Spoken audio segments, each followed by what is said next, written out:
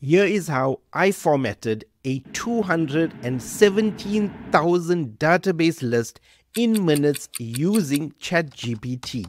Firstly, why did I need to format this list?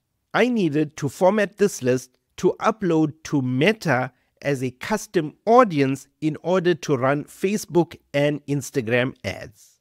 So I had multiple lists that was sent to me by a client, and then I put all of them into one list, and then I downloaded this list. And I did all this in Google Sheets.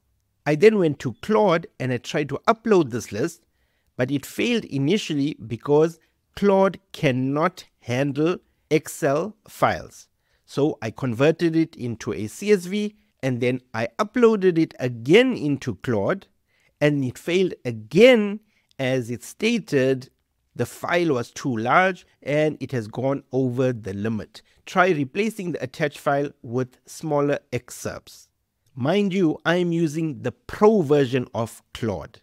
I then went to ChatGPT and I uploaded the file, and it handled it perfectly the first time. And with ChatGPT, I can upload Excel files, or I can even upload CSV files as well. So I needed to format all the phone numbers in the correct international format.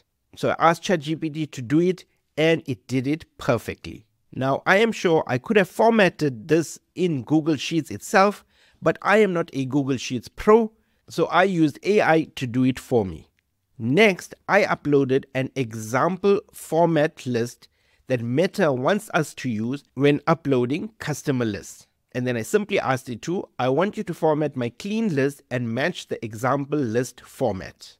It did this, but I wanted it to be perfect. So then I asked it to make the format exactly like the example, leave fields blank if there is no content. And it did it for me perfectly. Then I was able to upload this list into Meta Ads, and it uploaded it perfectly with no errors. Now, without AI, I would have had to hire a VA or do it myself, and this would have taken days. And I saved time and I saved money because I got it done in minutes. If you want to learn more about AI and how I use it for marketing, then join my AI Marketing Accelerator Community. It's currently 50% off, and there are huge bonuses. Just click the link in my bio or head over to asmaldigital.com/community to learn more.